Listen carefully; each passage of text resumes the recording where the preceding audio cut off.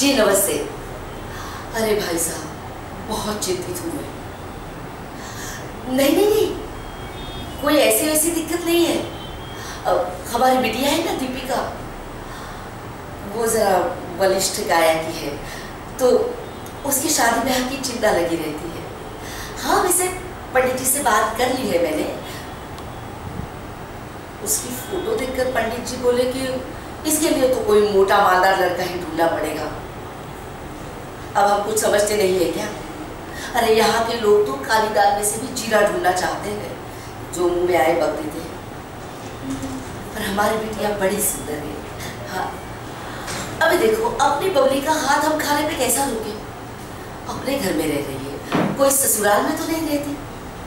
हाँ पर मैंने उसे समझा के रखा है कि देख बेटा, अगर बाहर कोई भी तुझे भैंस कहे या बुलडोजर, बिल्कुल बुरा मत मानना।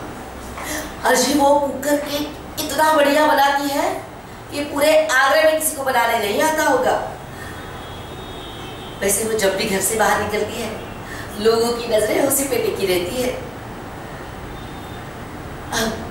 अपने मुंह से अपनी बेटी की तारीफ क्या करूं, पर एक बार उसकी शादी हो जाए ना तो मैं टेंशन फ्री हो जाऊंगी।